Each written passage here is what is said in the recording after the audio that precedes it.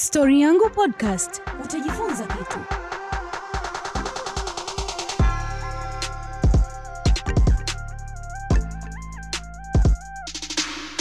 Hello guys, mambo ni vipi, mambo ni aje? Karibuni tena sana kwenye episode nyingine ya Story Yangu. Na siku ya leo tuko na mgeni. Na mgeni wetu wa leo ni mmoja kati ya rappers ambao wanafanya vizuri sana right now. Ngoma zinalia sana kwenye radio na TV, lakini pia huko mtaani tukikatiza ngoma zinalia kinoma noma. Ni mmoja kati ya rapper ambaye mistari yake waga ina make sense. Yaani aandiki tu mistari ili kubalance sijui vina na mizani. No, anaandika it makes sense ili hata ukimsikiliza uelewe. Alikuwa anajaribu kukuelezea nini wewe ambaye unakuwa unasikiliza ngoma yake. Na leo tutasikia story nyingi sana kuhusiana na yeye, struggles zake za maisha, ili kuaje akatoka kwao mpaka akaja Dar es Salaam, na right now mpaka amekuja kujipata, kwa sababu tunajua especially kwenye rap game so rahisi sana kutoka na kuweza kushine. So siku ya leo tutasikia mapito yake yote. Nasikia kuna na lebo alisainiwaga mwenetu, mambo yakawa so mazuri. Kwa sasa leo ndo utasikia hizo story zote.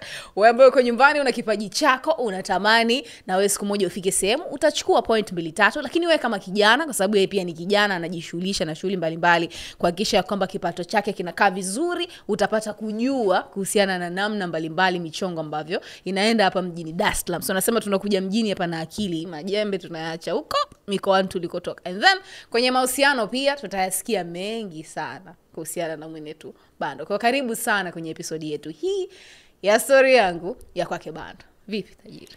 Safi. Mzima. Hilo tajiri hilo. Expensive rapper in town, ulituambia mwenyewe lakini linani cost sana.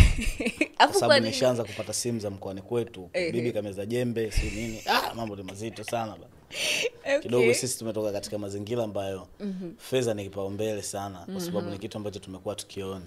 Okay. Kwa hiyo inapotokea mmoja katajirika kwa ajili ya kijiji. Okay. Kwa hiyo inabidi ukomboe kijiji kizima. Sure. Anyways, kabla tujaenda kokote, naomba niwaambie tu kwamba podcast hii unaipata YouTube channel ya Familia Hip, lakini tupo kwenye digital platform zote wewe ambazo unazijua. Kwa ukiingia huko Audio Mac Play au Apple Music au Spotify, unachotakiwa kufanya ni kuandika tu Story Yangu podcast. Episode zote tayari zimeshawekwa pale, na hata hii unaipata kwenye digital platform zote. Keep on streaming, endeleeni kushare, lakini pia ukitaka mtu ambaye unataka kusikia story yake, unaweza ukatutumia tu DM kupitia Instagram account ya kwetu ya Familia Hip, and then na sisi tutamleta huyo mtu, mtapata kusikia story yake. Na kama wewe mwenyewe una story, basi pia unaweza ukashare na sisi pale, ukatupa kidogo hint ya story yako, alafu kwa ni mmoja kati ambaye utakaa hapa, alafu story yako kwako itapata kusikiliza. So back to you Bando.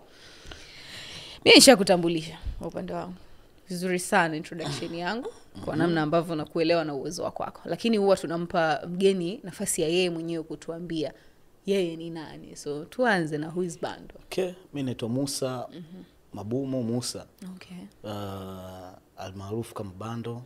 Watu waliniita Bando MC, japo mimi sipendi MC mbele kwa sababu kwa sababu za kibiashara. Okay. Yaani nilikuja kuona kama si biashara katika jina langu. Okay. Unaona, sikuiona biashara kwenye MC, kwa nikaamua kuilimove.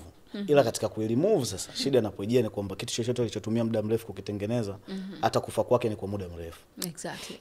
Ndio maana ikabakia mtu kimtajia Bando anakuambia Bando MC. Unaona? Yeah. Majina yangu ni hayo, Musa Mabumo Musa, almaarufu kama Bando MC, msanii wa rap. Nafikiri msanii namba 1 generation hii mpya rap. Sikupingi kabisa. Lakini ni kwa nini uliamua kutumia Bando? For those ambao ndio itakuwa ni mara ya kwanza wanasikia. First of all, niliamini kama ni jina ambalo litanifaa. Ukiwa underground, lazima yani biashara yako kama bado haijasimama lazima uwe na majina mengi. Exactly. First nilianza kuitwa Mtetezi. Okay. Mara kwanza kabisa naanza game. Sababu mimi nilianza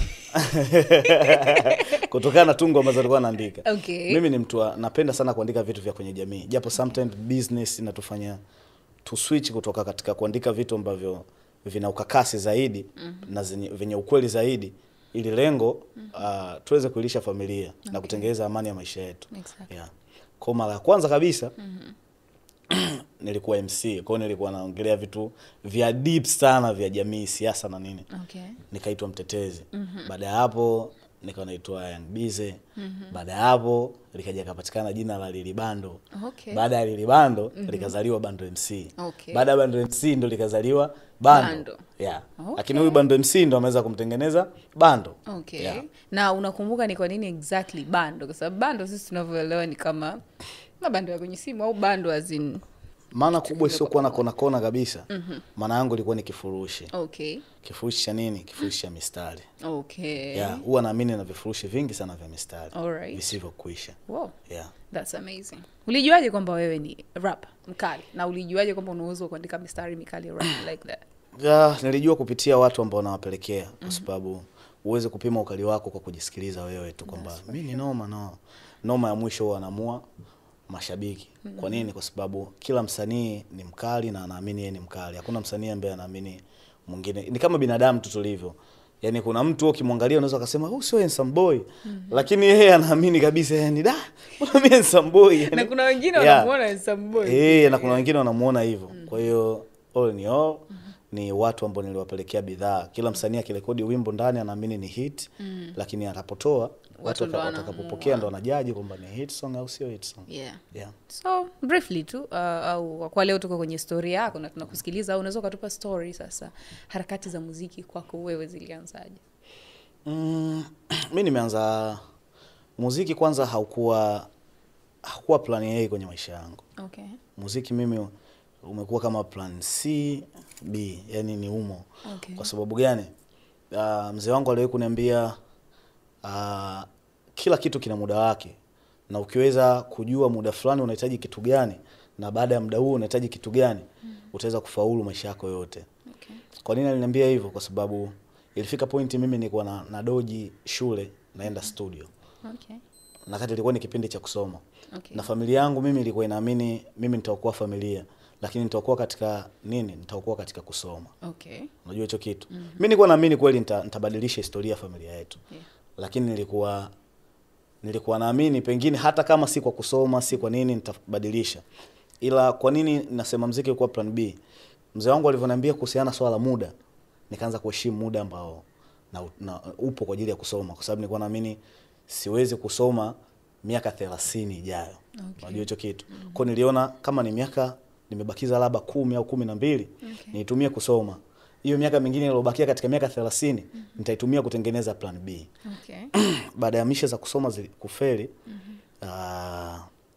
nilianza kutafuta sasa plan B, ambapo niliingia street nikawa nafanya kazi za kawaida hizi za mtaani, kusemaga domestic worker.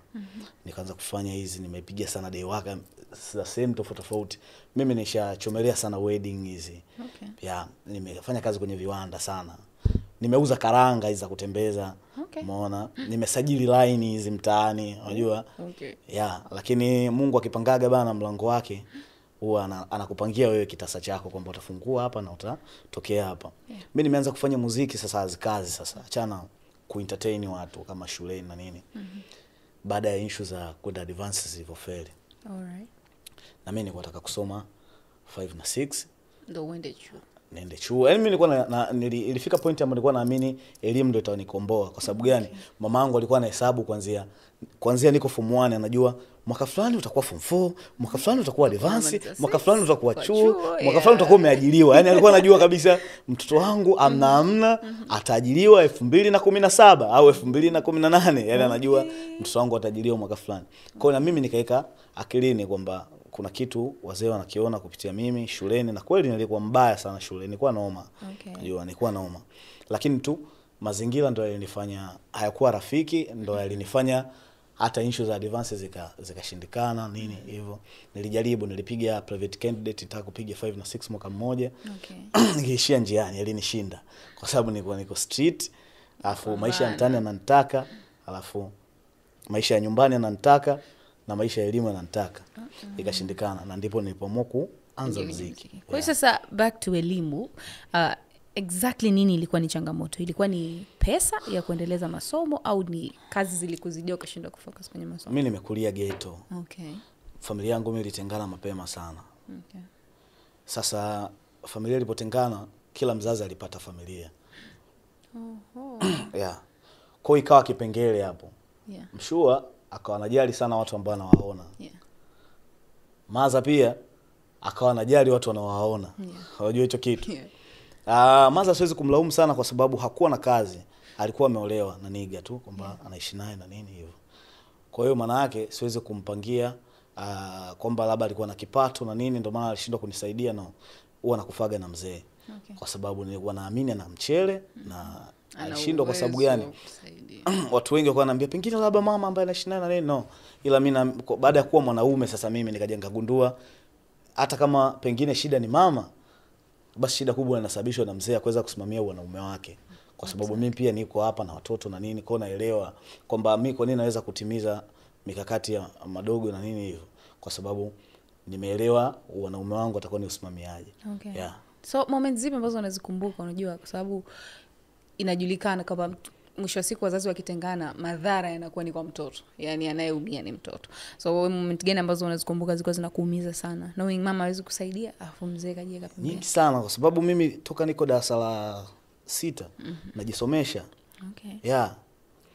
Siku moja mimi nilipofika form 1 niliacha shule kama almost kama miezi 8 hivi. Niliacha kwa sababu gani? Kipindi hiko mimi nilikuwa nakaa ghetto. Lakini ilitokea upepo. Nyumba ikaezuliwa. Kwa hiyo mimi nikahama ghetto nilipokuwa nakaa nikaenda kukaa kwa bibi. Kwa bibi mzamama na maisha hayakuwa sawia. Pale kwa bibi nilikuwa nakaa na mdogo wangu mimi. Umeona? Mdogo wangu alikuwa anasoma darasa la 4 kipindi hicho. Alikuwa anatoka shule kama saa 8. Mimi natoka shule saa 12 jioni. Sasa ilifika kipindi ambacho kilikuwa cha njaa sana.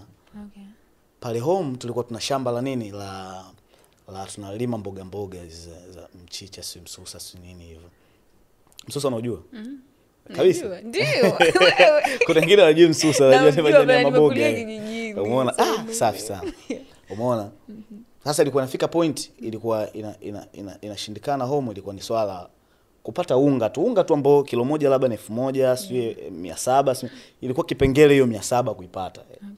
Bibi yangu mimi ilikuwa inabidi auze kuni ili tununue nini? Tununue unga. Sasa iko aje? Ilifika point tulikuwa tunakula si katikati ya mchana na usiku. Kwa tunakula saa 12 jioni. Sure, mboga ni nyingi lakini unga ndo kipengele. Unajua hicho kitu? Na maisha ya uswazoswazi, yani unga ni kitu cha muhimu sana. Sasa kipindi hiko nakumbuka dogo alikuwa anatoka shule kama saa 8, mimi natoka saa 12. Siku hiyo amerudi home dogo, chakula ni kidogo kwa inabidi anisubirie. Umeona? Bahati mbaya siku hiyo shuleni nilikuwa na mlindikizo wa notes alafu kesho yake zinakaguliwa. Kwa nikapita kwao na mshikaji wangu kwenda kuandika. Nimetoka saa 2 usiku namkuta dogo ananisubiria tule. Niliacha shule. Nikasema nataka niache shule nisaidie familia. Niliamini dogo ndo atakuja kukomboa familia kwa sababu nilikuwa naamini kama kupitia shule kuna mmoja atafanikiwa, basi dogo itabidi afanikiwe kupitia mimi. Nikaingia street nikapata kazi kiwandani. Hasa nimepata kazi kiwandani, at the same time nikawa nasajili line pia. Kwa hiyo naingia kazini saa 12 jioni, natoka saa 2 asubuhi. Nikitoka saa 2 hiyo na unga nenda kusajili line. Door to door. Yaani mlango kwa mlango, unajua. Nikitoka saa 12 na kisha naingia job. Nimefanya karibia miezi 8 hivi. Mwezi wa 8 nikaugua sana. Niliugua kinoma. Afu niliugulia mbali na nyumbani. Nilikuwa sehemu moja inaitwa Bariadi. Kwa sababu zile issue za kusajili line wana kitu kimoja hivyo. Sema kilinijenga sana kwenye maisha. Yaani nilijifunza kwenye maisha, kumbe kuna muda nijifunze kuishi na watu tofauti, na hapo ndio nilipojifunzia. Kwa nini? Mara ya kwanza kabisa naanza kusajili line tulichukuliwa tukapelekwa sehemu, nachukuliwa mfano hapa labda mnatoka Dar mnaenda mnaachwa labda let's say Dodoma. Na usafiri wa ofisi kwa mnaachwa. Naambiwa sasa kula ni wewe, mdomo wako ndio utakao kulisha. Kusajili line. Kulala ni wewe.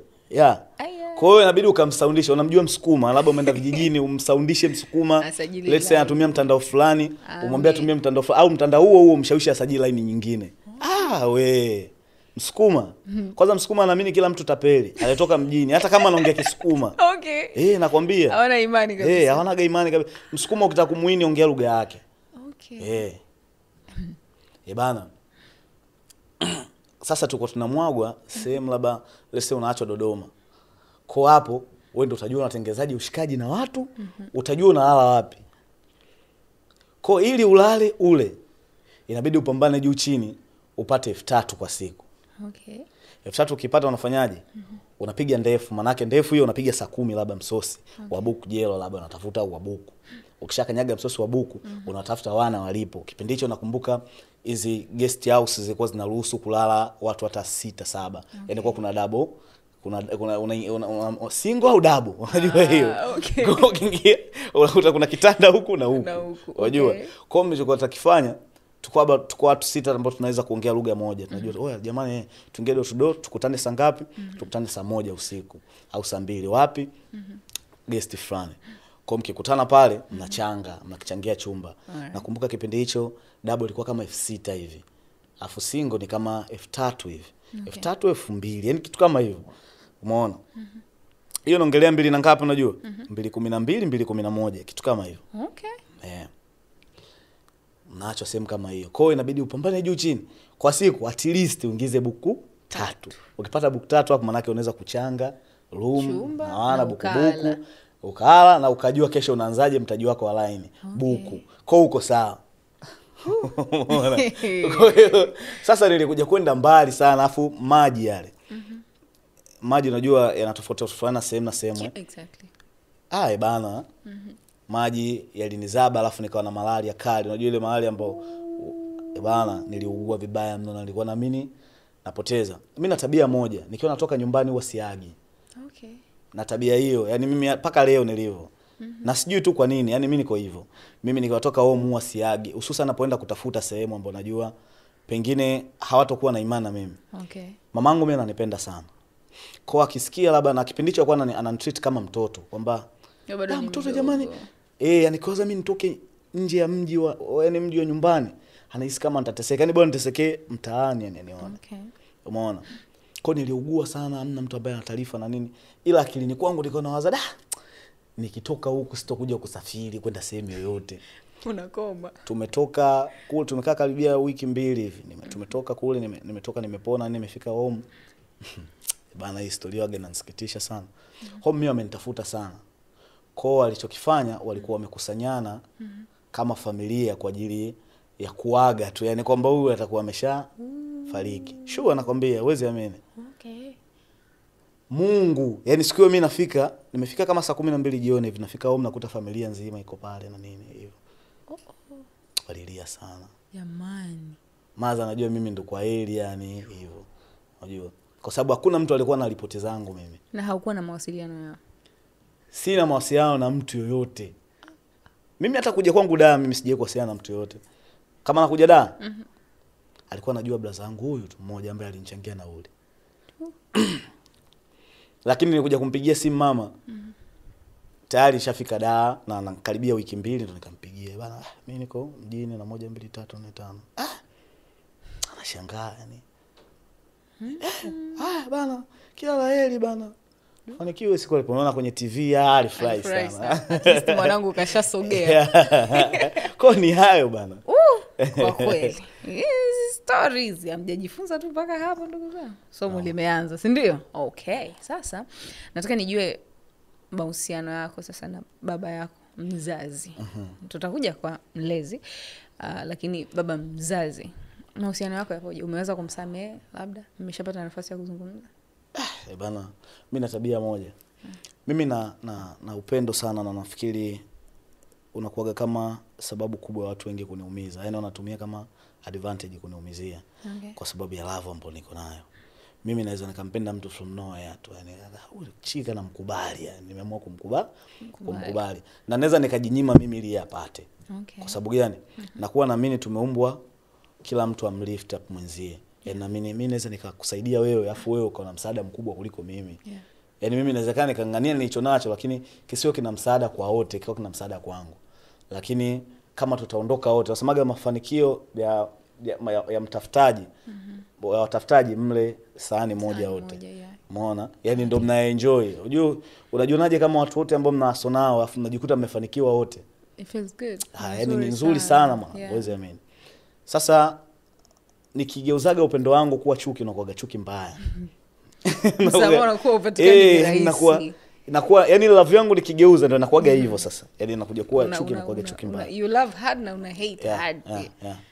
Kwa sababu umeona kwenye maisha kuna issue moja wanasemaga, kuna mtu anakumudu. Yaani unajua hicho kitu? Anakuweza. Yaani kwamba wewe inawezekana watu wote wanao nini na nini tena wa maana yani wote wakakushindwa, lakini wanajua kuna mwana ambaye hana hata mchango wote kwenye maisha yako.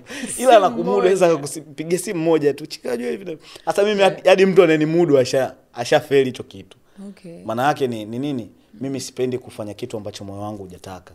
Yaani alikuwa anatuambia mzee wangu ambaye namuongelea babu yangu. Mzee Mabumo sasa. Alikuwa ananiambia kusali sio ugomvi wala sio lazima. Kwa sababu sisi tulikuwa na tabia ya kusali usiku. Yaani ikifika usiku lazima tukusanyike familia, tusali, ndio kila mtu kama endelea mitikasi yake anaenda kulala sawa. Lakini nimesha sali. Sasa nakwambia kusali sio ugomvi. Yaani kwamba ni lazima usali. Usimletee Mungu usela. Yaani tuna usingizi. Waifa basi bona amna waache tukusali. Sali kwa amani kabisa moyo wako, kama moyo wako umeamua usali. Hasa ndo love ilivyo hivyo. Siwezi kulazimisha kitu eti kwamba niliona juzi clip ya Mpoki amemsaidia mama mmoja 150 si 300. Kamuuliza maswali mengi afu kumsaidia 300. Watu wengine wakawa wanajaji kwamba wewe star mzima uweze ndio imesui kutoka kwenye moyo wangu. Ndio moyo umeruhusu hivyo. Ndio imeruhusu hivyo. Umeona? Na hicho Mungu waga anakibariki sana, umeona? Kwa hata love mimi ya mzee wangu siwezi kuilazimisha ije kwenye maisha yangu kwa sababu tu natakiwa nimsamehe binadamu. Ni moyo utakaposui nafikiri. Kwa sababu ni swala moyo, sio swala langu. Mimi mwenyewe sipendi. Iwe hivyo. Sipendi kabisa. Kwa sababu lazima inakuumiza. Nakuwa pia na mimi. Watu wangu wote siwawezi kuwa kufanana akili na mimi. Kuna wengine tu hata I'm sure lizinguaga ni hivyo. Okay, lakini baada ya maana siku zote afu sijui kwa nini watu ambao wazazi walizinguaga kwa namna fulani, especially baba, waga wanakujaga kufanikiwa, nyota zinang'aa. Sasa wewe unafikirigi wahenga kama walikuwa akili zao haziko sawa? Wahenga si ni watu gani hizo? Wahenga? Wahenga mwanangu achana nao mwana. Malipo ni duniani hapa. Mtu akikwambia malipo ni duniani hapo unaelewa nini?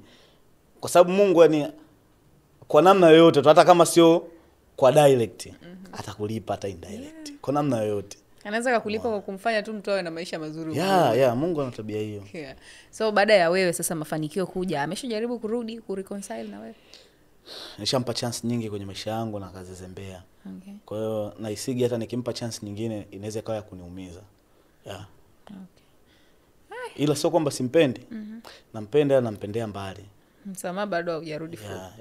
Acha tukupe muda kwa sababu wanasemaga msamaha kweli unatokaga ndani. Kuna muda tu moyo wako utakuwa uko tayari kuachilia. Mimi nataka turudi kwa baba mlezi sasa. Nakumbuka msiba wake ulikuumiza sana, ulikutikisa sana. Siwezi kusahau kipindi chako kigumu sana kwako. Hebu tuambie kwanza tu mchango wa baba yako mlezi kwenye maisha yako. Naweza nikasema ni mmoja wa baba bora kwenye dunia. Yaani tukitaja baba bora huwa naiona picha yake. Kwa namna yoyote ile. Kwa sababu gani? Hakuna kazi ngumu kama kumpata tu mtu mpya kwenye maisha yako, ukamsaidia ili afanikiwe. Haijalishi wewe una nini au una nini. Hiyo ni kazi ngumu sana. Ndio maana sometimes mimi simchukiagi babangu kwa sababu akunilea. Akunishika mkono tu nisiende mtaani. Ndio kitu pekee ambacho nilikuwa natamani. Sikuwa natamani anipe mapesa ama nini. Yaani nilikuwa natamani tu anishike mkono. Ambao njia ni hapa bana, hebu pita hapa. Unajua maana yake anakutakia heri. Umeona? Mzee alikuwa anahakikisha vitu vingi sana viko sawa kwa upande wangu. Hakuwa na uwezo wa kifedha na inawezekana angekuwa na uwezo wa kifedha mimi ningekuwa mbali zaidi kwenye maisha yangu. Lakini alikuwa anahakikisha ananiweka katika mstari nyoofu kwamba hebu pita hapa na hapa.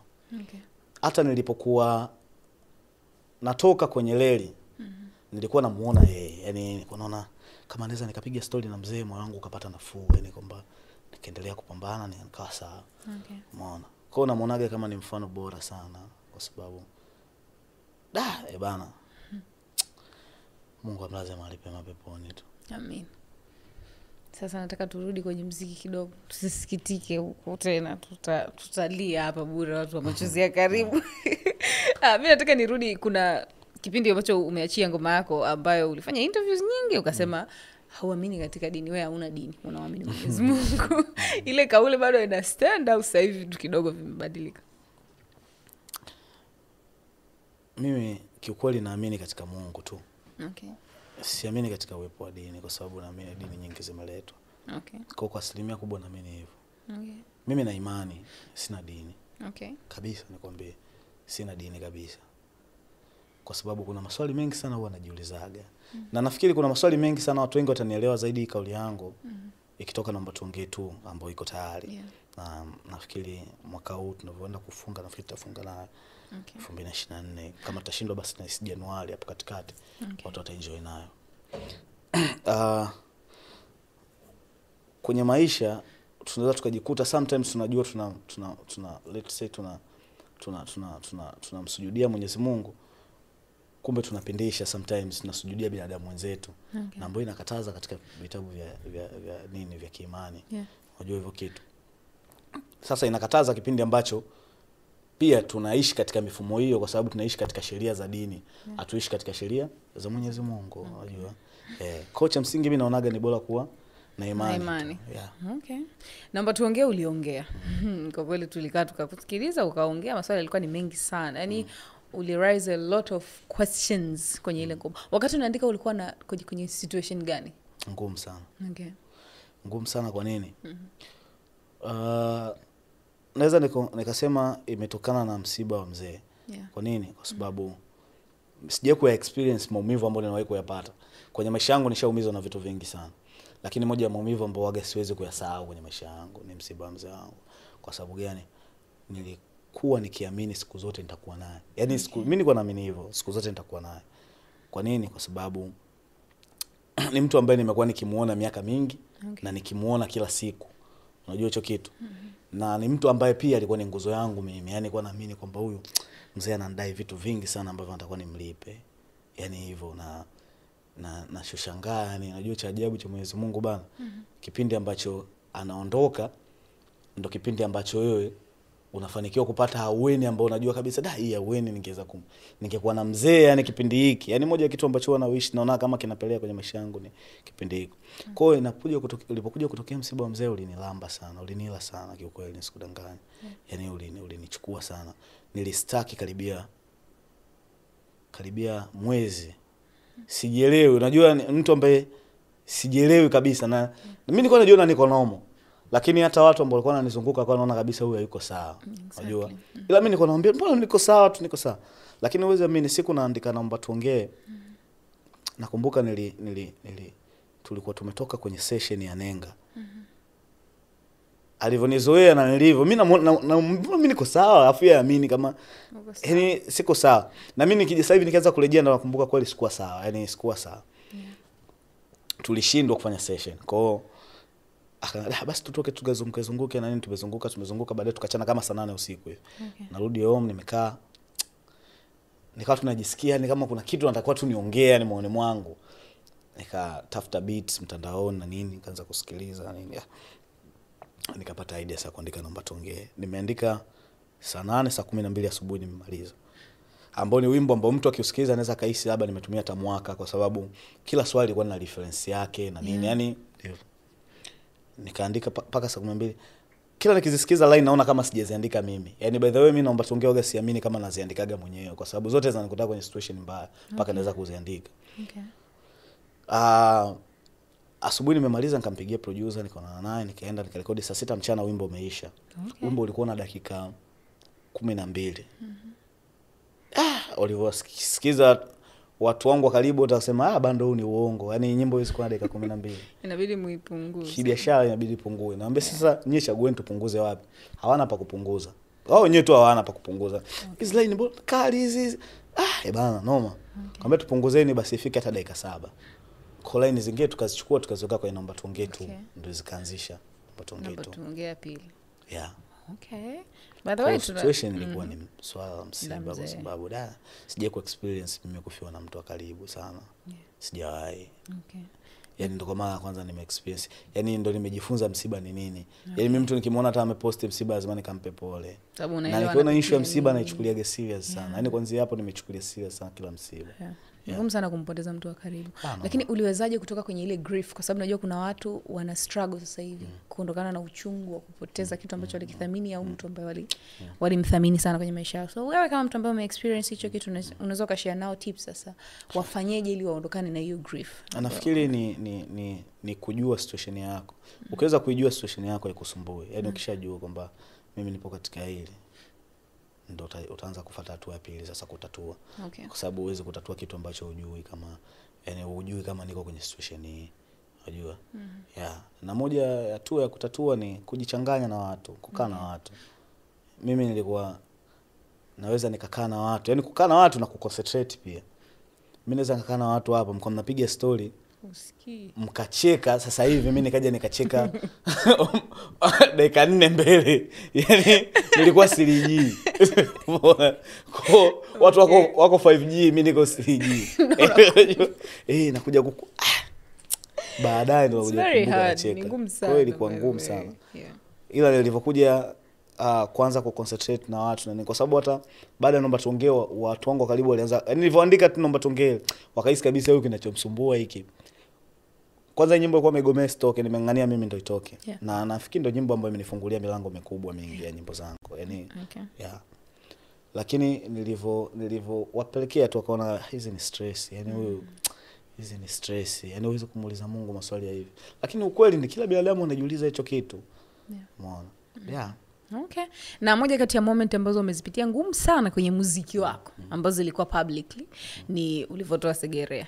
Kwa sababu ilikupeleka, yani ilikuwa nusu ikupeleke huko ulikopaimba na tungekuja kukusalimia wewe kwa Segerea. So tupe experience kidogo. Kwanza ile ngoma ilipokelewa vizuri sana. Mapokezi ilikuwa mazuri tofauti kabisa na ulivyotegemea. Halafu then sasa mambo karata ikageuka. Hebu tuelezee tu ile situation kwa mtu ambaye hajui. Mimi ni mbunifu na always kitu ambacho kinaniweka na kunifanya hata mtaani pendwe na ni inspire vijana wengi mtaani kwa sababu naimba maisha yao. Na mimi nimetokea street, so najua mimi nishakuwa shabiki wa muziki. Kwa nikiwa street nilikuwa nasikia watu wakifanya nyimbo na hii nyimbo watu wanajaji vipi? Sio kali kwa sababu unajua kwamba watu wanahitaji waimbiwe. Wow. Katika kuguguruja sasa idea ya kufanya kwa sababu Kontawa alikuwa anataka tufanye wimbo. Lakini expectation ya watu wengi walikuwa wanatakiwa walikuwa wanajua Bando na Kontawa akifanya ngoma kuna kitu kina click kwenye akili yako. Watachana sana. Watashindana sana. Watachana kinoma. Yani watachana kinoma. Yani noma yani. Unajua? Lakini mimi sikuwa nakitaka hicho. Sikuwa nataka watu wapate hicho. Nilikuwa nataka wajifunze kitu kupitia generation inayokuja. Yani waone kabisa kuna mwanga au madogo kumbe wanaweza wakafanya vitu vikubwa ambavyo tunaviona labda wanafanya kina Mwanafwe, kina Loma, kina nani. Au madogo wanaweza wakadeliver kitu kama hicho. Kwa expectations za watu tulitoka nje ya target zao alafu tukawaletea kitu bora zaidi. Yani kuliko tungefanya michano walikuwa wanaamini sisi tutafanya michano. Walijua tu yani walitegemea isingeshtua. Hasa katika kutafuta idea zangu, idea niliyopata hiyo. Kipengele ambacho sikukiamini kama kingekuja kuwa kipengele, ilikuwa ni kudeliver kupitia video. Issue ya mavazi na nini hivyo. Kwa sababu mweze kuimba nyimbo ya jela, mkavaa mko hospitali. Hamwezi au mkavaa kanzu video nzima uongo.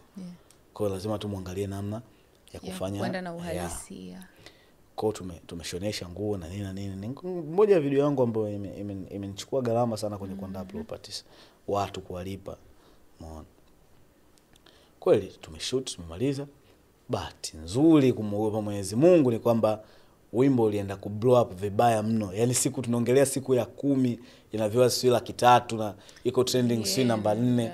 Yaani waisha video. Ni wimbo ambao umeingia trending mapema na nini, afu ni wimbo ambao yani umeondoka mtaani. Unajua nikitoka tu nje hivi nakutana nao. Unasikika. Unapigwa. Bana, sijui kawaje huko bana.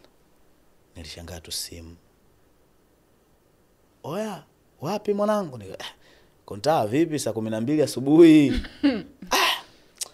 Bana nikupange, wewe nipange. Nilitumiwa barua hapa tunahitajika sento. Nikaona tu ni issue labda ya mimi tu mitikasi yangu nimetimba hapa bana, mtu mkubwa unahitajika ni wewe.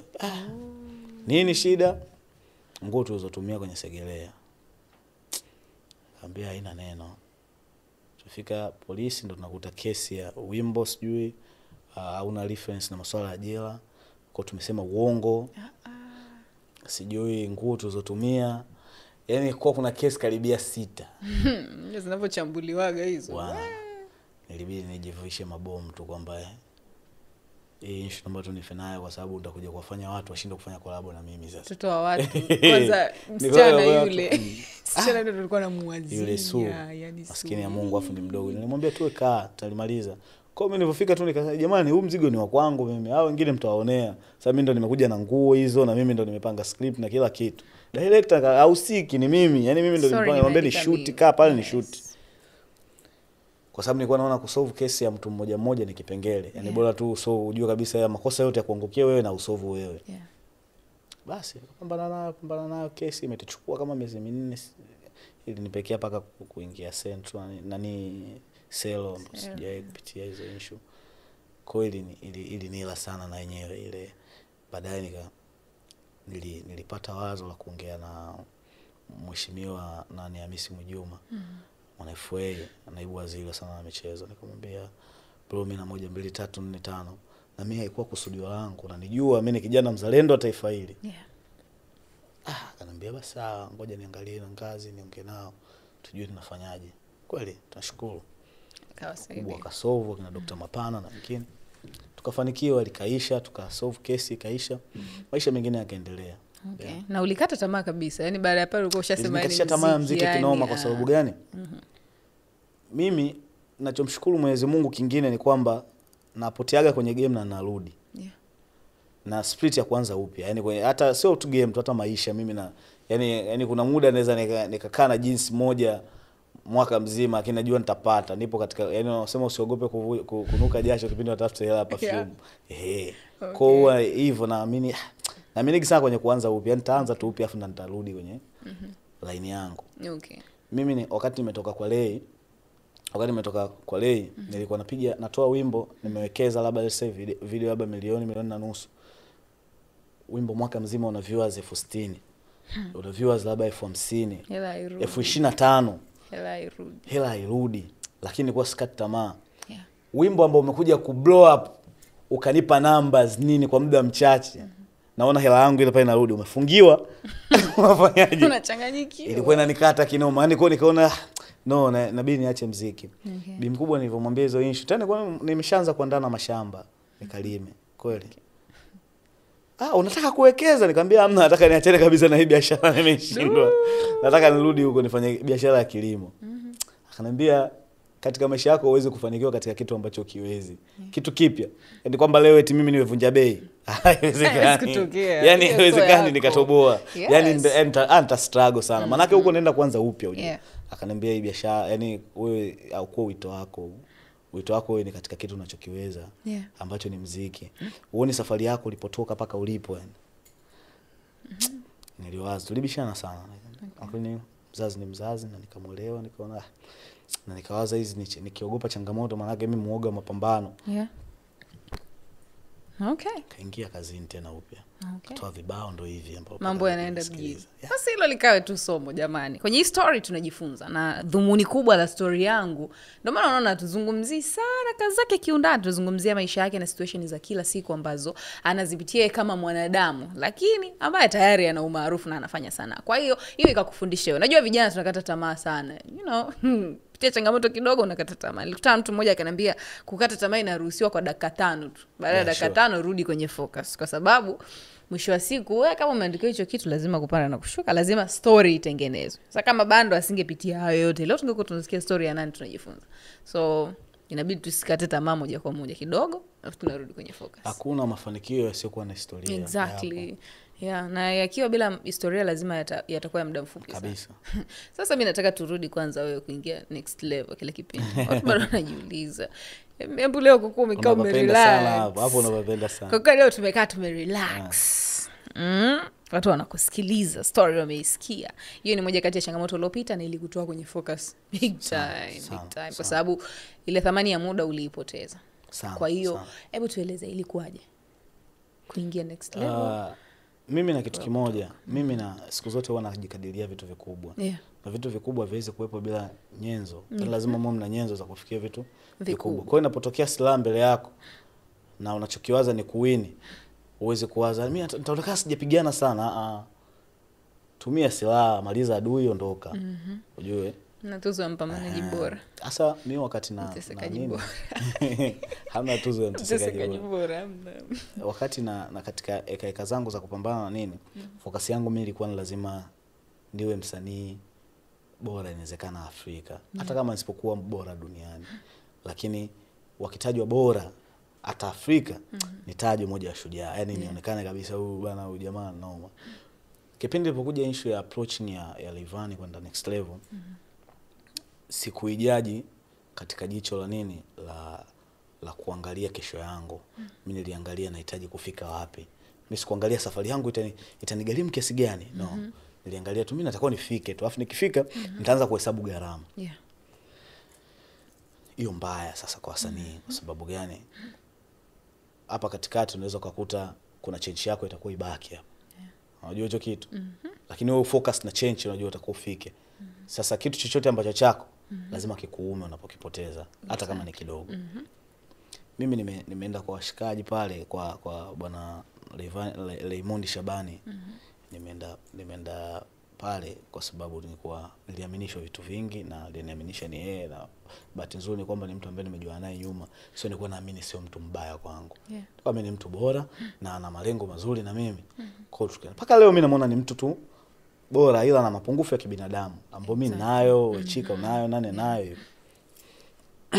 Nimeanza kufanya kazi na nashukuru kuna baadhi hata nyimbo ambazo nazitoa sasa hivi na zinaiti ni influence yake. Yeye ndo aliamua kunitengeneza mimi kwa biashara. Kwamba inabidi upite na kwa hiyo ninakuona pale unaenda kutengeneza hela nyingi kwa sababu una talent. Ambao leo hii ndio kitu ambacho kinanisaidia pia. Kwa hiyo siwezi kusema tu mabaya yake na nini. Ila kiufupi pale nilijichanganya. Kwa hiyo nilivyojichanganya nimekaa pale 2 years ambapo malengo yalikuwa tofauti. Yaani malengo ya bosi na ya kwangu yakashindwa kwenda sawa. Afu na bahati mbaya ni kwamba ukijitambua tu unaonekana una kiburi. Unajua hicho kitu. Kwa hiyo mimi ni mtu ambaye, na kwa bahati mbaya tena acha tunakuwa na kiburi, mimi ni Google. Yaani ni mtu ambaye yani najua yaani mimi ni mjuaji. Kwa hiyo yani unajua hiki kina hivi, lakini bro hapa kiko sawa. Hasa watu wengi wapendi magugu. Yaani wapendi mtu ambaye ana elimu, yaani anajua kitu. Wapendi watu wengi. Wapenda sana mtu mjinga. Mtu ndio sawa. Ndio maana hata mjinga siku akaanza kujitambua, watu waliokuwa wanamtumia wanamchukia, lazima wamchukie. Kwa baada hapo mimi niliondoka kwa heri kabisa na leo. Kabisa, yani na kama ana kinyongo na mimi ni yeye kaamua. Ambapo pia siwezi kumkataza. Unajua hicho kitu. Ila mimi niliondoka kwa heri kabisa, yani kwamba bro mimi nimekaa hapa 2 years. Malengo yangu yalikuwa 1 2 3 4 5. Lakini tukafikia hapa na hapa. Ambao mimi sioni kesho yangu kwa hili. Kama tunaweza kufanya hivi na hivi, utanitafuta tufanye. Ila kama haiwezekani, nibariki tu mimi niendelee na mishe zangu. Ila yake ileta kwa issue ya ego. Ambao mimi nikaona potelea pote, mimi nisepe tu. Namtumia message ajibu, unamwambia labda ni hiki na hiki bro, tunakuaje? Mnaonana, akwambia tutaongea baadaye. Nikaona nishakuwa naijua hiyo. Ngufukuzea kwa vitu. Naijua hiyo. Ujiongeze. Sawa, lakini pia kuna mtu kama Roma, ni mtu ambaye unamheshimu na ni mtu ambaye pia ana mchango kwenye career yako. So tupe story kidogo, ilikuwaje wewe na Roma mpaka hapa mlipo? Roma mimi naweza nikasema nishavuka hatua ya kujuana. Ni ndugu, yani mimi na familia. Yani issue yote ambayo inatokana ya issue ya Roma naichukulia ni ya kifamilia, yani kwamba ni familia yangu ya daa. Yani najua ndo mabro ambao mimi nitakuwa na shida yoyote nitampigia simu, nitamwambia bana na 1 2 3 4 5 6. Na nafikiri ni mmoja wa watu ambao wanapenda kuniona kuwa. Tuna wimbo nafikiri utatoka. Mimi Roma nimejua naye kupitia Stamina. Na Stamina na Roma nimejua naye kupitia Stamina. Na Stamina nimejua naye kupitia Linux Sunday Mjeda. Okay. Umeona? Na Linux nimekutana naye kwenye mashindano. Okay. Alikuja Shinyanga kanikuta kwenye mashindano fulani miaka mingi huko nyuma, kipindi ndo naanza sasa nakuwa na ile hasira sasa ya muziki, kwa ndo naanza game. Okay. Nilikuwa naandika sana kwa siku, nilikuwa naandika verse hata 4. Okay. Na nilikuwa nachana mno. Yaani unajua mpaka sasa hivi nikikaa nikiangalia vijana, naona lakini kuna vijana wanajitahidi sasa hivi wanachana. Okay. Lakini mimi najiona kama nilikuwa nachana sana. Ulikuwa una njaa ya haswa. Nilikuwa na njaa mno. Alright. Na hiyo njaa mimi haijapungua. Sema tu nimeshape kwa namna nyingine, kwa sababu mafanikio nataka sio yale ambayo nilikuwa nayataka kipindi nachana sana. Yeah. Linux akutana mimi kwenye mashindano. Alipokutana mimi kwenye mashindano akatokea tu kunipenda. Udogo yani mbona kuna sehemu na deserve kuwepo, yani kuna gap lako lipo kwenye game. Okay. Linux ana jicho hilo, nashukuru sana ana jicho hilo. Tulipotezana kama mwaka na nusu. Nikashangaa tu akaja akanipigia. Oya, inakuaje? Linux hapa. Bro, kwema? Fresh. Hivi bado unafanya muziki? Nikamwambia nafanya. Hapo kipindi hicho nilikuwa na mixtape yangu naandaa. Ilikuwa inaitwa Try Me the Mixtape. Ni kali sana ile mixtape nilikuwa naandaa. Kwa nilikuwa naandaa akanipigia kama nitumie nyimbo zako, afu sasa na package ya nyimbo nyingi. Kwa nikamtumia nyimbo zilikuwa zijatoka, kwa nikamtumia. Yeye akaja akapenda freestyle. Kuna freestyle moja nilikuwa nimechana kama dakika 15. Okay. Akapenda. Kwa hiyo akawa akienda sehemu yote, hata akiwa tu club. Kuna upenyo wa kuplay bluetooth anaweka. Sikizeni huyu ni mdogo wangu. Alianza kupigia simu saa 8 usiku. Mdogo, kuna watu hapa wanakukubali sana. Ongea nao. Ongea nao. Kwa hiyo akawa ni mwana ambaye kuna siku tu mdogo wangu, sio na jina. Nitakusaidia. Siku hiyo nakumbuka alinipigia simu akaniambia, tulikuwa kwenye tour basi bana. Fidikiwa nataka namba yako, Roma nataka namba yako, Stamina nataka namba yako. Nimpe nani? Nikamwambia wape wote. Wewe, umpe nani? Wape wote. Nakumbuka hapo mimi nilikuwa na namba ya Shorobwenzi muda mrefu sana. Okay. Nilikuwa tu niko nayo. Afu nilikuwa nishamcheck sana afu hakunijibu. Moja kwa moja asubuhi nimeamka mimi nikakutana amenicheki mwana. Vipi dogo, unafanya vizuri na nini hivyo. Njoo town tufanye midcast na nini. Kwa town mimi sina ndugu, sina nini. Okay. Poa. Kwa tukaanza kufahamiana kama mwaka na sehemu, mimi niko mkoa huko hivyo na kina Stamina na nini. Baadaye ikaja issue ya kudondoka mjini. Kwa nilivyokuja kudondoka mjini, nikakutana na Roma sasa. Stamina alinitambulisha. Okay. Na kuanzia hapo Roma kawa familia. Okay. Yeah.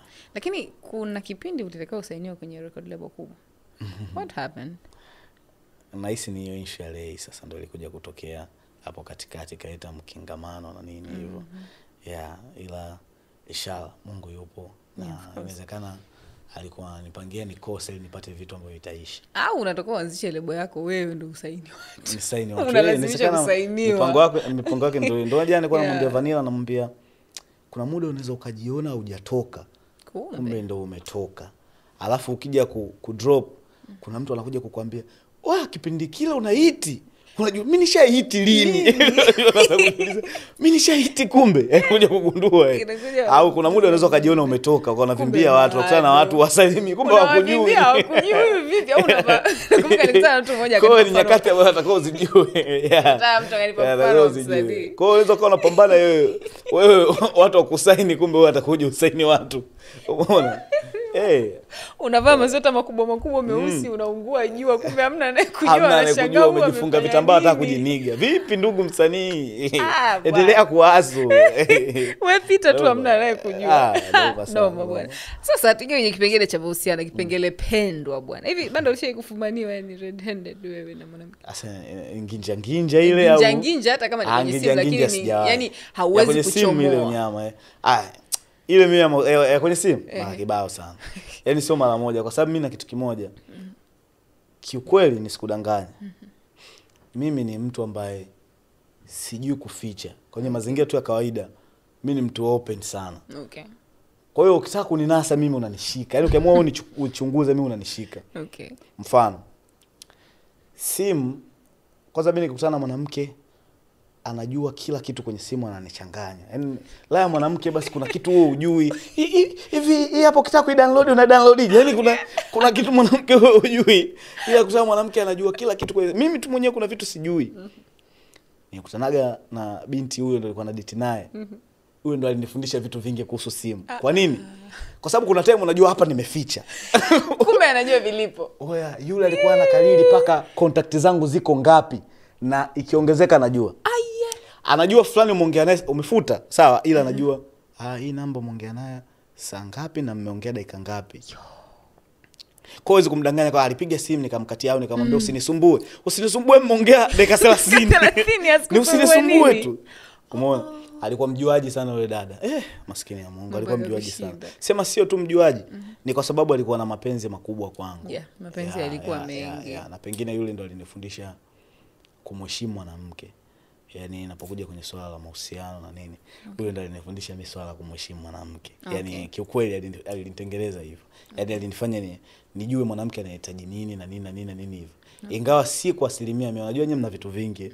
Yaani nyie mtu kukuweza, Mungu mwenyewe alinyoosha mikono kama watu tuandikie kwenye masuala ya vitabu vya dini, tupambane na nyie huko. Kwa kufumaniwa? Usiulize hilo swali. Mara kibao sana. Hivi ulijiteteaje? Kwa sababu kila mtu anasema, unaweza kusema mimi sio mimi. Mimi nachekaga tu. Nikiona ukiona kitu nacheka, ujue kabisa hapo, yaani ujue. Hauna maelezo. Kwa sababu uongo unajua unapozidi kuweka sawa. Sawa? Ndio unazidi kukosea. Unajua uongo unapozidi kuweka sawa, uongo uliopo wazi. Ndio mimi nasema kitu kimoja.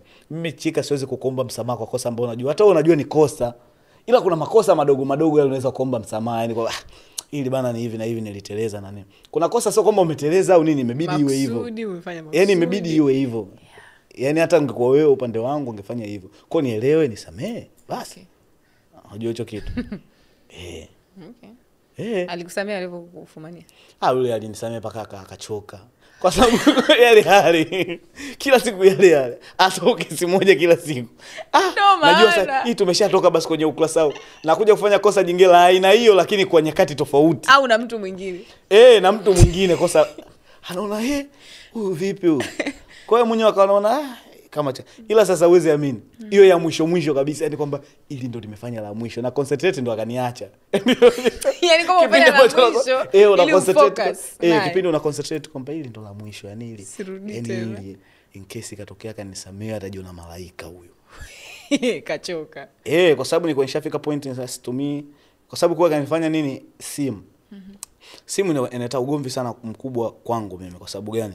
Tena mimi nikipata mwanamke akawa tu tumeanza tu mahusiano ananichunguza simu, najua tutafika sehemu yote huko na quit mapema. Atakutana naye. Kwa nini? Sisi tuna tabia moja, si kama wanaume. Ndio maana naambiwa hivi, mwanamke akikuchiti anamaanisha. Nyie mkichiti maana yake mnahamisha kambi. Unajua hicho kitu? Lakini sisi tunachiti na tuhamishi kambi. Sisi tunachiti for chance. Inapotokea chance ya kucheat na usionekane mzee. Ila nyie mna cheat kwa sababu. Unajua hicho kitu? Yani mimi hapa dakika 2 ukinipa hapa mkaniacha hapa. Dakika 2 nishaua mchezo wangu na bado naendelea kuwa sawa. Unampenda mwanamke wako kama kawaida. Unajua hicho kitu? Lakini nyie mna cheat kwa kuhamisha hisia. Ni hisia, tunaongea na hisia. Sisi kitu kingine unajua kinachotuumaga sana ni aje unajua. Sisi tuna tabia kujirudi. Yaani mimi naweza nikawa demu wangu namtiti vibaya na nini najua naishi naye au ndo nayemjali na nini, nikaona nampa tu kila kitu lakini fresh part kubwa ya muda na nini nampa mchepuko demu wangu mpya. Ila kuna tukio tu anaweza kalifanya na inawezekana kibinadamu tu nikamwona huyu demu inawezekana hii mikosi naipata hii ni kwa sababu ya huyu, narudi home nikajirudisha home na nikasolve issue za home nikaendelea.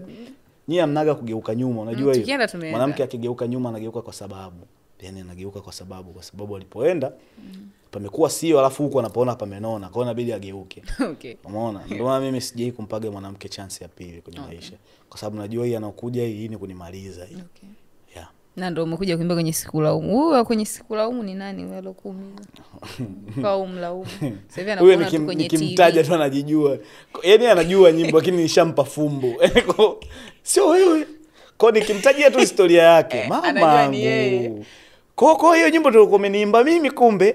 Yaani hapa anatafuta chance yeye wimbo uwe wake. Kitokee tu kitu niongee afu yeye aje direct kwamba kumbe ndo uliniimbia mimi, na bahati mbaya bahati nzuri anajisnap huo wimbo maskini. Wajui. Kanitumia paka clip anafanya challenge. Sio nataka kunionyesha kwa sijaumia. Sielewi. Anataka kuambia kwenye TV na kuona na nyimbo zako naimba. Noma sana. Noma sana. Bwana, anyways, sasa hivi una watoto wangapi Bando? 7. Okay. Sijaongeza bado. Hujaongeza, ni wale 7. Na kila mtu ni na mama yake. Okay. Sasa wewe kama baba. Mama. Msikiliza. Wewe kama baba unajitahidi vipi sasa, in a very serious note, like serious, unajitahidi vipi ili watoto wako wasipitie ulichokipitia wewe? Hilo ni kitu ambacho nilijivisha nadhiri toka nilivyomuona babangu nimeyeyushwa. Hapo nilisema mimi ni lazima watoto wangu wasipitie nilichokipitia mimi. Okay. Nikawa hivyo. Okay. Ni maamuzi, yani wewe kuamua kwamba mimi hichi ninachokipata hata kama ni kidogo, lakini watoto wangu wakikua wafike point ya kuelewa. Unajua dinge anaweza kawa na kikubwa afa anakupa kidogo. Watoto wakafika point hatuelewi yani imekuwaje kwaje. Lakini ikifika point ya watoto wanazaliwa wanaelewa kwamba mzee hapa alikuwa na situation hii ndio maana ikawa hivi. Na nilikuwa namwambia mtu mmoja alikuwa jaribu mtu mpya kwenye maisha yangu alikuja na akataka kusolve issue mimi na mzee wangu. Nikamwambia mimi mzee ningezaliwa nikamkuta babangu ni chizi, ningempenda kinoma na ningehangaika naye, pengine nikiona matarajio kuna siku atapona. Okay. Kwa sababu gani? Hana hatia. Ila kwa issue ambazo washe kuzifanya mzee wangu kwenye maisha yangu, kuna muda ashindaga hata kumsimulia mtu na nini hivyo. Okay. Wajua hicho kitu. Kuna wengine wanakujaga na point kabisa. Wajua wanawake ujue hivi na hivi na hivi. No. Kuna ule utu wa kibinadamu tu ambao unakuepogo pia. Yani atakuwa mtu awe nao hata kama ni issue imetokana na wanawake na nini, yani inabidi aelewe, yani awe na utu tule wa kibinadamu. Mimi watu nilozaa nao ni pasua vichwa mno. Mno pengine kuliko nikimwangalia gabi mkubwa naona bi mkubwa na mzee mbona kama aliokotaga dodo. Lakini kuna muda anajua kabisa huyu ni mwanamke na kaongea hichi kwa sababu gani, ana hasira hichi kafanya hivi kwa sababu kwa nampa time na anakuja kumuelekeza kabisa yani kiusahihi kwamba hivi na hivi lazima aniheshimu. Kwa sababu ndo baba huyo mtoto. Na haiwezi kubadilika. Kwa una mpango wa kuja kuoa watoto wakifika wangapi? Kuoa ni mipango ya Mwenyezi Mungu, sio mipango yangu. Kwa sababu pengine atukutane na watu sahihi, yani kujua. Unajua kuoa ni kipengele kingine kama kuzaa. Huyo mtu atakuwepo kwenye maisha yako mpaka yani atatumia hela zako. Mtu unajua ametokea wapi anatumia hela zako. Anakuletea na wengine. Anakuletea na ndugu zake wengine. Ndugu zake wengine. Hebu tuzinjoy hela za babangu gani? Unajua ndio swala kuoa pia. Unajua huyo mtu ndo utakuwa naye siku zote kwenye maisha yako. Hadi mtu ambaye yani ndo wewe mwingine. Okay. Unajua. Sasa hiyo sio kitu ambacho kinahitaji kukurupuka. Okay. Yeah. Dar es Salaam inakuwaga na visa vingi sana. Unajua. Lazima ikukaribishe mjini. That's normal. Ni kila mtu ambaye hajakulia Dar es Salaam, wengi wanakuwaga na tukio ambalo liliwakaribisha kwamba sasa upo Dar es Salaam. Wewe Dar es Salaam ilikukaribishaga vipi mjini? Bana mimi nachosemaga kitu kimoja. Sio kwamba kwa sababu mimi ni mjanja sana au aje. Mimi sijawahi kutapeliwa. Okay. Lakini nimeshawahi kuibiwa. Okay. Sasa unajua ya kuibiwa, mimi naonaga ya kuibiwa haiumi sana kama ya kutapeliwa. Unajua kutapeliwa inauma kwa sababu gani? Unamjua kabisa alifanya hili tukio. Lakini una access ya kumfanya chochote au kumpata. Unajua? Lakini kuibiwa hujui ni nani. Unabaki tu kulaumu. Unabaki tu kulaumu basi, lakini unamjua kabisa aliondoka na mchele wangu ni yule pale, aliondoka simu yangu ni fulani, ni yule pale. Hayo mbaya. Okay. Mimi nilikuwa na kigeto changu Mabibo nakumbuka. Sema nilikuwa nasafiri sana. Okay. Na nilikuwa nasafiri kwa sababu ya kutafuta riziki. Ni maskini ya Mungu ndo nilikuwa nimeanzaje tu maisha, nilikuwa na kitanda na feni. Na vilabalaba vyangu nini. Nakapita navyo. Walivunja tena mchana kweupe. Okay. Waliniachia nini? Nakumbuka. Kamba sio za viatu. Ngoko staarabu. Wanaona ukinunua raba ambazo hazina kamba. Zitanisaidia kweli. Waliyeyushaga sana wale, yani waliyeyusha kinoma. Okay. Walinirudishaga nyuma sana. Paka niliamwaga sitafuti tena. Yani nikitaka kuja kupanga nataka nije nipange yani ghetto kali. Yani unajua hicho kitu, yani kwamba sasa hivi nakaa kwa wana tu, yani nimeamua yani siku hiyo nitaenda kununua vitu vyote vya ndani kwa pamoja. Unajua hicho kitu. Unajua hiyo situation sasa ukifika kwenye mawazo hayo, hawapatagi ila watu. Kamwe. Lakini ukisema wajidunduliza, unaweza kufanikiwa yani mapema mno. Lakini ukisema ile subiria nije nipige mchele mwingi. We. Madili yanataka kushoto kinomo utakaa kwa wana mpaka useme ndio. Mpaka kufukuze. Anyways, lakini natamani nijue pia maisha yako ya ghetto. Story gani ya ghetto ambayo unaikumbuka zaidi? Ghetto la Shinyanga au la huko au la bana mimi bora Shinyanga sababu Shinyanga ni sehemu ambayo nilikuwa naweza kuaso, lakini najua naweza nikaugua nikaenda kukaa nyumbani, ila sijawahi mimi. Unajua mimi nimejilea, naweza nikasema, kwa sababu mimi nilikuwa ni mara chache sana kulitaa, yani kwamba narudi home. Okay. Lakini ni Shinyanga ni sehemu ambayo mimi nimefanya hustling zangu sana, na nilikuwa naamini na believe tulikuwa naziamini na nini hivyo. Hustling mimi zilianza baada ya kutoa ngoma yangu ya kwanza. Okay. Ndio nilikuja kugundua kumbe kokote sikuwa na hustle. Huko nilikuja kugundua kumbe, kwa sababu mimi nimetoka mkoani nilikuwa na mentality moja. Nilikuwa mimi nikitoa tu kibao kinaenda mjini, kikaenda mjini nitapata michele. Okay. Na inawezekana ni akili ya madogo wengi sana. Madogo wengi wanakuwa na akili kwamba mimi nikipiga kibao labda na Bando kikaondoka, shapata hela.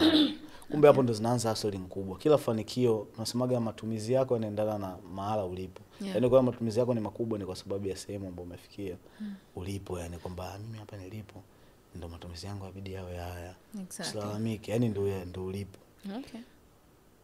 Mimi nakumbuka kipindi hicho nimetia dude yangu la kwanza cha malawana mimi Bilnas na nani na Stamina.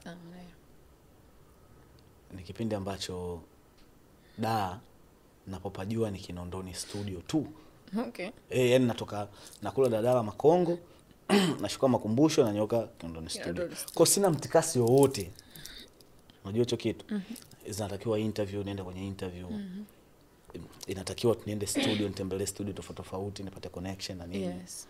Kuna sehemu unaitwa labda na msanii uende na nini, hauna nauli hauna nini. Kwa nimeishi kwa kuungaunga sana. Okay. Umeona?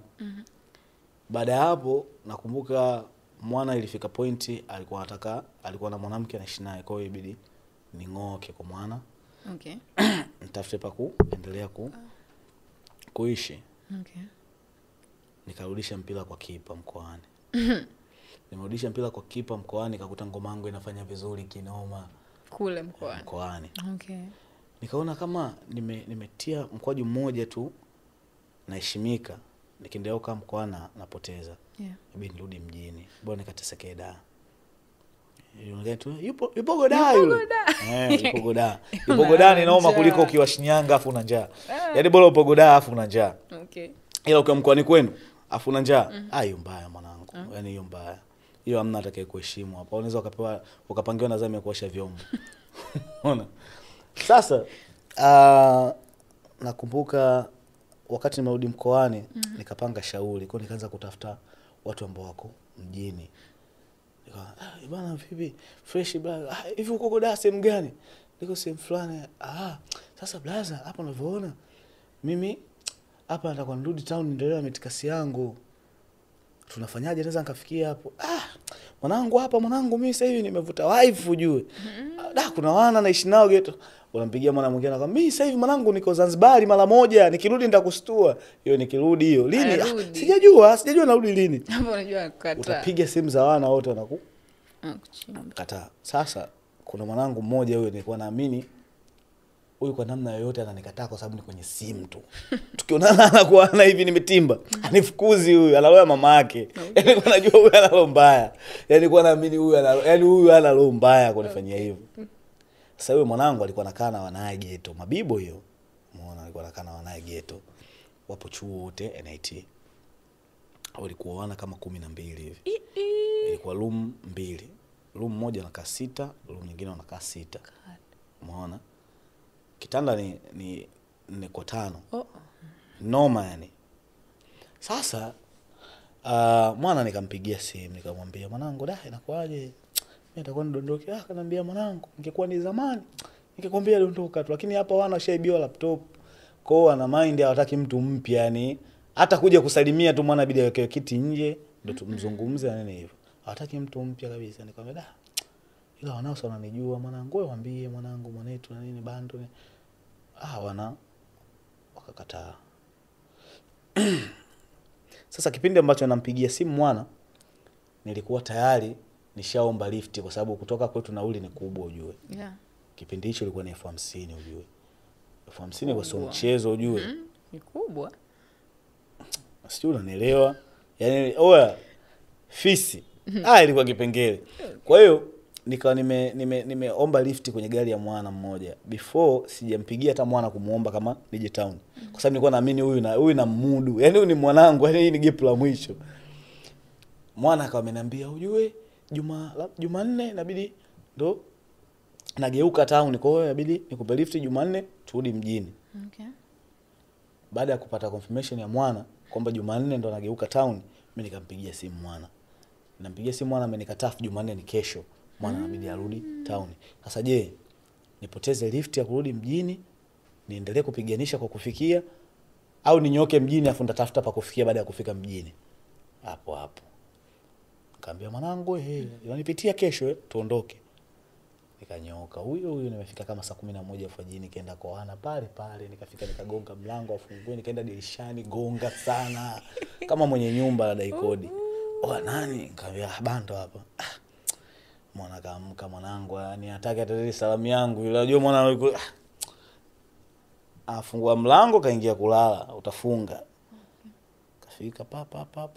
Kwa sababu kulala penyewe ilikuwa gombania goli kokota kimto pale, jilaza chini kwenye kapeti. Wameamka asubuhi, wana wote wameenda chuo. Sasa wanaongea lugha moja. Si wana chuo wote wao mitikasi yao inafanana. Yeah. Ila mimi mitikasi wangu tofauti na Wow. wana. Bana, nipitia msoto hali ya juu sana kwa sababu wauni walikuwa hawapiki. Yaani system ya kupika iliishia hapo. Shwa. Yaani system ya kupika wauni ilishia hapo. Shwa. Wauni wao wanajitafuta nini fresh. Wakirudi ghetto wamepoa, wana story nyingi.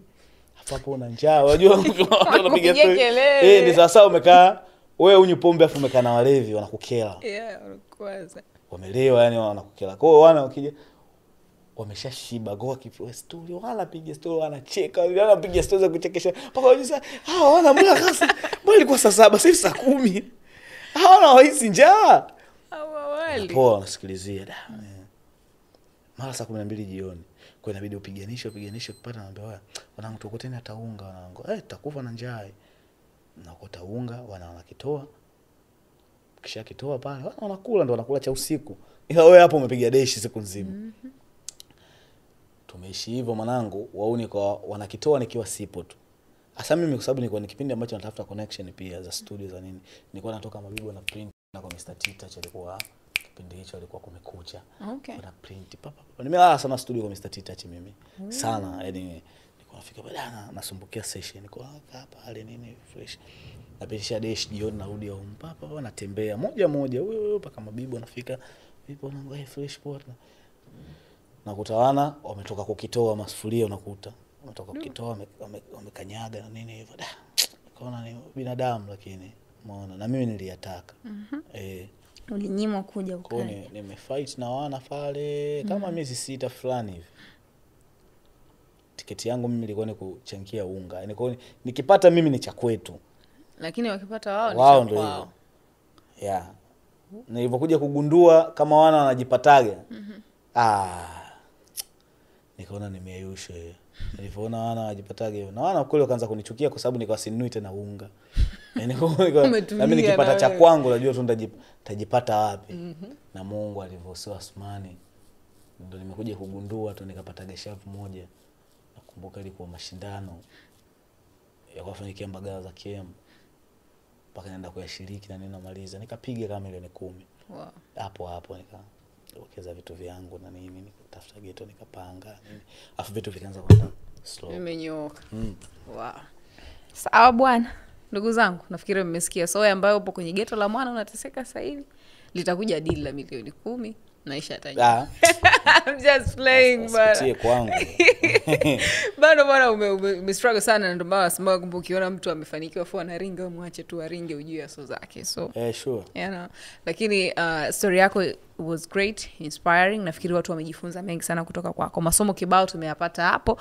Lakini yani kama uko unasikiliza vizuri, kuna kitu ambacho umejifunza ambacho kinaweza kukuvusha from one place to another. So kwa episode hii mimi sina la ziada, ila Bando anaweza akawa na la ziada kwa sababu unajua humu ndani hata timu tu ya production inasubiri michano yake. Kwa hiyo sio nyinyi tu mnaosikiliza na kutazama, hata timu ya production inasubiri michano yake. So mimi inabidi niwaage, lakini Bando atamalizana nyie. Hii podcast unaisikia ama unaisikiliza kupitia digital platform zote. Unaipata kote. Kama unataka kutuona pia unatupata YouTube @feminahip. Uko kwenye digital platforms nyingine kama Spotify, Audiomack, Boomplay. Uko unatupata kama Story Yangu podcast. Unaisikiliza na ukitaka kutizama, unatizama YouTube afu unaenjoy. Kama kuna mgeni ambaye unatamani kusikia story yake, kuna mtu anataka kusikia story yake, wewe tuandikie kupitia YouTube channel ya kwetu au kwenye hizo digital platforms nyingine. Unaandika tu kwenye comment pale afu sisi tutafanya hivyo. Na kama una story yako unatamani isikilizwe, nenda kwenye page yetu ya Instagram, tuandikie DM pale. Mtu wetu wa social media iko vizuri sana, ataiona DM yako na story yako ikipita basi utakuja hapa, utaketi alipo Bando siku ya leo alafu utatupa story yako alafu na sisi tutajifunza kutoka kwako. Mimi naitwa Chika, nipo Instagram kama chika_14 na hii ni Story Yangu podcast. Uwanja ni wako na mashabiki. Niongee na mashabiki. Bana, first of all ni washukuru si mashabiki tu wa Tanzania kwa sababu kuna wengine wanasikiliza muziki wangu na sio mashabiki zangu, wanasikiliza tu kwamba ni msanii mpya nini. Labda kuna siku atakuja kutukosha. Kuna mwana mmoja alicomment akaniambia, "Mwanangu mimi nimekufollow lakini sikufuatiliagi kwa sababu yani kuna aina ya muziki wako mimi siukubali, lakini kuanzia hizi ngoma zako hii kuanzia Sagodi na hii umeanza kunikosha." Yani kwa mwana kaanza kuwa shabiki yangu. Kwa Tanzania, asanteni kwa watu ambao ndo mmenisupport kutoka from the scratch mpaka sasa hivi. Mungu azidi kuwabariki na muendelee kunisupport, msichoke. Kwa watu ambao wananiona kwa mara kwanza na kunisikia, mimi naitwa Bando. Kwenye mitandao yangu ya kijamii, sijui Facebook pamoja na Instagram napatikana kama Bando_tz, Twitter kadhalika Bando_tz. Ngoma zangu zinapatikana kwenye all digital platform ikiwa pamoja na Mdundo, Mkito, Audiomack, Spotify, Deezer, Boomplay na sehemu zingine. Lakini YouTube pia video zangu ziko pale, ukitaka kunikalili sura unaweza kupita kule pia. Okay. Unaweza subiri michano. Michano tena? Chika. Kweli? Unataka kuchagulia wimbo kuchana? Wimbo gani? Basi twende na siku. Walojaribu kuniloga wamekufa. Mimi niko fresh. Nachogopa ni uoga ambao hata uniogopeshi. Binadamu hawezi kunipa stress, maana maneno yao yakwai kunipa kesh. Na kama anapangaga Mungu, nani atapangua? Aliweka asubuhi kungu, mchana ikawa jua, kiangazi ukame, masika inyeshe mvua. Alinijua kabla hata mamangu hajanijua. Kuni akiba ucheka inayoteketea. Nimezijua shida toka nipo chekechea. Bidii haina desturi ya kumtupa mtu, ndo maana waga sina roho ya kutu. Haya, maisha ni ngazi, kaza mwendo ukipataka juu. Duniani chafu, muombe Mungu tatakata tu. Ishi kwa shaka binadamu, wengi paka ule mzima kiatu leo, kesho anaweza kukukata mguu. Haya, kwaherini wana. Tutakutana episode ijayo. Amina.